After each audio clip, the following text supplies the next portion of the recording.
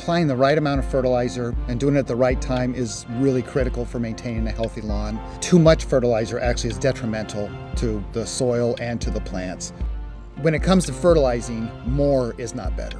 We recommend slow release or even better organic fertilizers because it takes the beneficial microbes in the soil to break them down to make them available for the soils.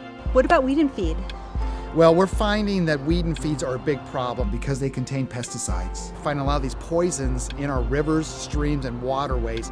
Even if you don't live near an area with water, it's getting to water, and that's what people need to keep in mind. Plus, we're finding through studies that children and pets are probably at the highest risk for all these products because of their small size. Then they're tracking them into the house also. So now we have the pesticides and those harmful chemicals exposed to everyone else in the household. For these reasons, we really recommend limiting your exposure to any of these products or any of these poisons. So I'd recommend using a slow release or an organic fertilizer, which also would help minimize any leaching of nutrients into our waterways. When you're buying a bag of fertilizer, you'll notice 3 numbers. It's N, P, and K, which is nitrogen, phosphorus, and potassium.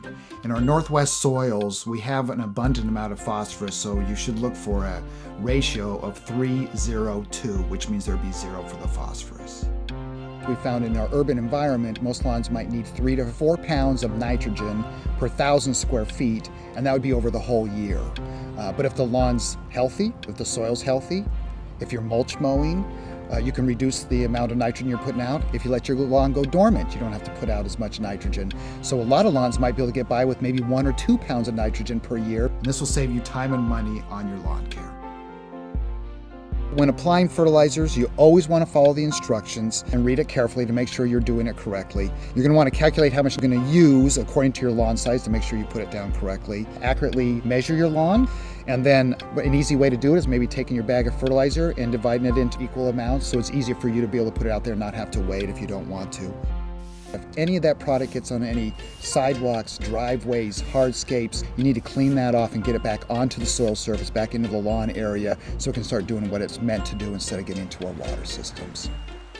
The easiest and most accurate way of putting down fertilizer is to put half the amount in your spreader and do the lawn in one direction, and then you come around and you do it in a different direction with the other half, and you'll get a nice even application on the lawn.